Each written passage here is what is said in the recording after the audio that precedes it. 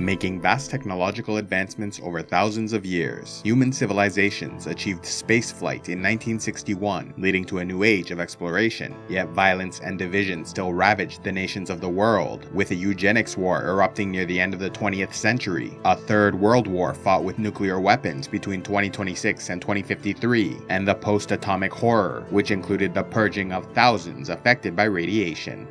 Though hundreds of millions were killed and much of their infrastructure lost, human knowledge survived, allowing the scientist Dr. Zephram Cochrane to invent warp drive and test it with his vessel, the Phoenix, in 2063. Detecting the use of a warp drive, humanity was soon visited by the Vulcan species from a relatively nearby system, who recognized the achievement as the last necessary step to initiate first contact. Although quite different from humans in many ways, physically Vulcans appeared similar, likely having evolved from a common ancestor who spread their DNA across the galaxy.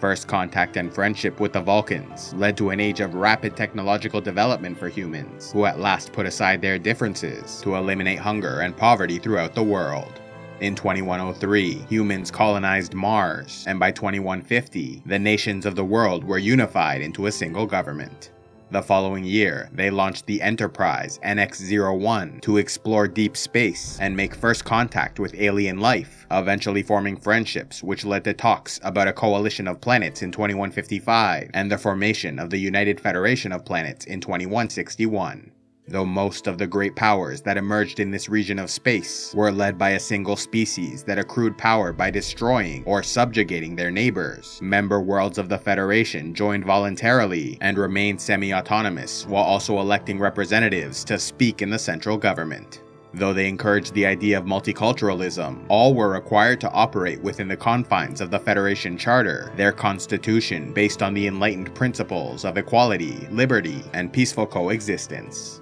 The protection and freedom offered by the Federation appealed to many, and by the 24th century there were over 150 member worlds. Unfortunately, not all species shared their values or trusted their intentions, and so to defend themselves against aggressors, Starfleet devoted themselves to military and scientific research, and aided by Starfleet intelligence, which gathered information about neighbors and enemies, they allowed the Federation to become one of the most advanced powers in the region. However, the efforts of their intelligence services were not always enough, and so they sometimes relied on Section 31, a rogue espionage agency who officially did not exist, and so were able to work outside the confines of the law. Though the Federation encountered many other powers throughout the Alpha and Beta quadrants, for many years the Romulan Star Empire, Klingon Empire, and Cardassian Union represented the greatest potential threats to their borders. The initial alliance, which formed the core of the Federation between Earth, Vulcan, Andoria, and Tellar, rose in response to the aggression of the Romulan Star Empire, who in turn acted from fear of the burgeoning friendship between those species. Eventually, this conflict led to the Earth-Romulan War of 2156 to 2160, ending in victory for the Coalition forces and the establishment of a neutral zone border. Defeated, the Romulans retreated into their borders and stayed in isolation for nearly a century until resurfacing in 2266 to engage the Federation in small skirmishes along the border, establishing a state of Cold War. In addition to the Romulans, the Federation fought a number of wars with the Klingon Empire until at last making peace with the Khitomer Accords of 2293, forming an alliance which made them the greatest superpowers in the region, resulting in decades of relative peace. Though enemies abound in the Beta Quadrant, the Alpha Quadrant was no different, as the Federation shared a border with the Cardassian Union, who launched a sneak attack on Setlik III in 2347, initiating a war that lasted 20 years, until at last ending with the Armistice of 2367, and a formal treaty in 2370, creating a demilitarized border. After the pioneering journey of the original Enterprise crew in the 2150s, another ship of the same name earned an even more famous reputation when James T. Kirk led a 5-year journey into deep space, initiating numerous first contacts and laying the groundwork for future expansion.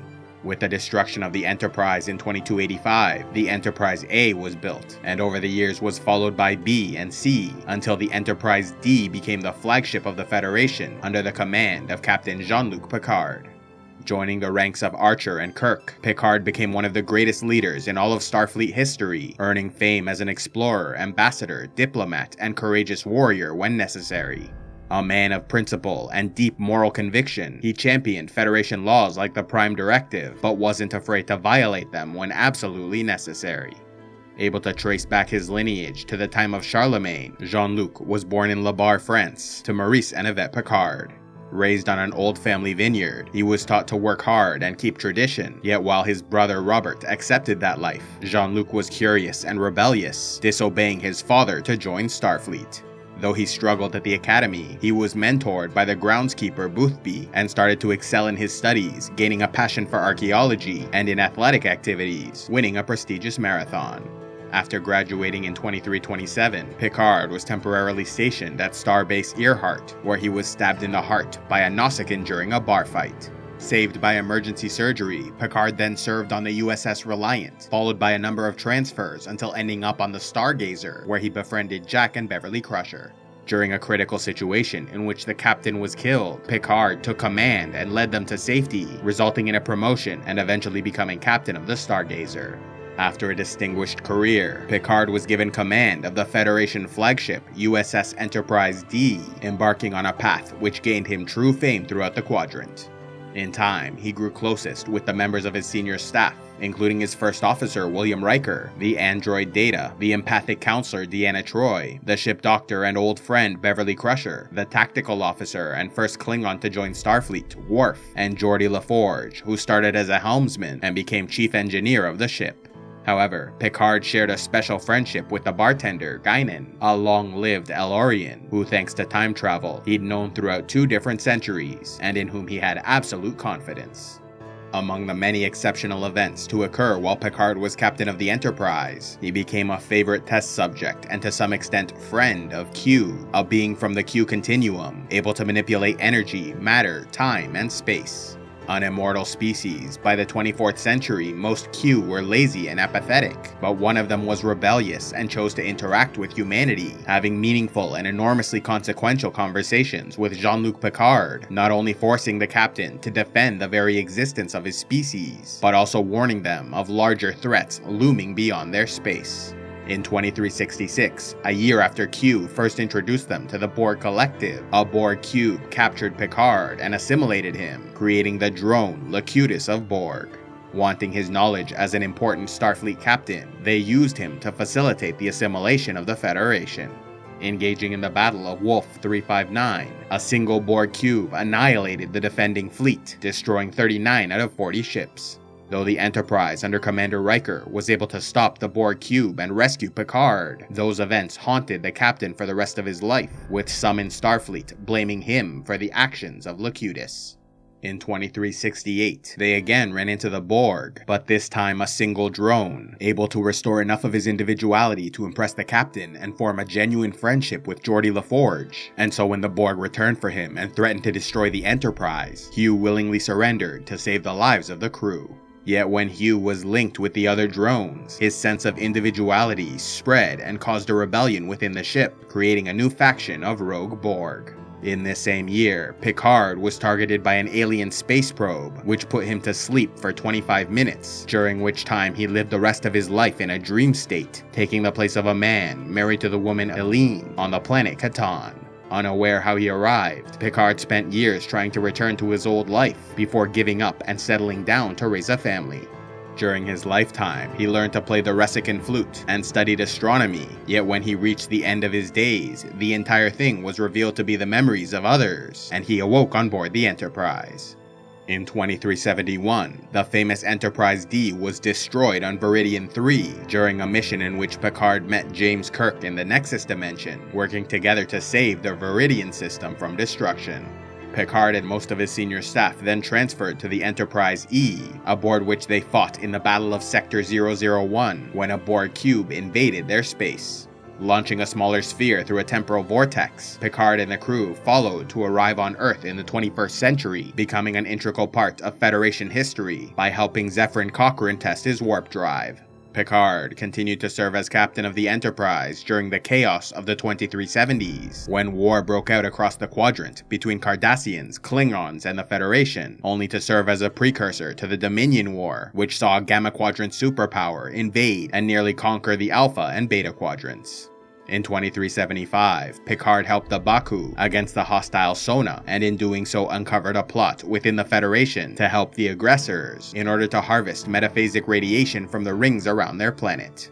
When the starship Voyager returned home after an unexpected 7-year journey through the Delta Quadrant, Picard was among the many who celebrated their success, and in the ensuing years came to know some of the crew, like 7 of 9, who like Hugh was a drone in the Borg Collective until saved by a Starfleet captain and their crew. But unlike Hugh, 7 of 9 had more time to safely restore her humanity, while retaining exceptional strength, agility, and intelligence. Throughout his life and career, Jean-Luc Picard proved himself a man of exceptional qualities, so much so that the Romulan Star Empire, for a time, worked on a project to clone the famous captain and infiltrate the Federation. The plan was abandoned, but not before the birth of Shinzon, their attempt at a clone, who was instead sent to the planet Remus as slave labor. There, he developed affection for the native Remans, who like him were enslaved, and so after gaining fame and notoriety during his service in the Dominion War, organized a coup in 2379, killing almost the entire Romulan leadership to take control of the government.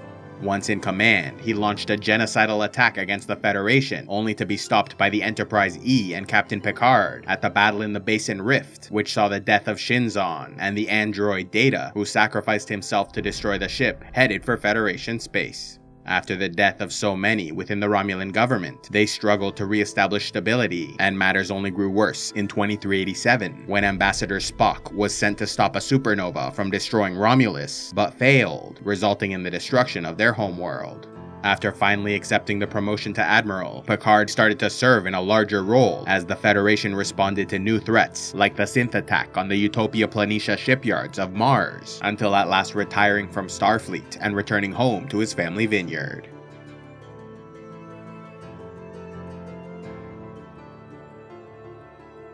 A special thanks to all those who contribute to Civilization X, like Torque Frostbite, Wolf King of the Hidden North, Sir Rick Lone, Feanor Nathan, and Admiral Flint. If you'd like to help the channel, go to patreon.com/CivilizationX, where you can sign up and gain early access to videos, vote on future content, and access the Patreon-only series, Heroes of Lore and Legend.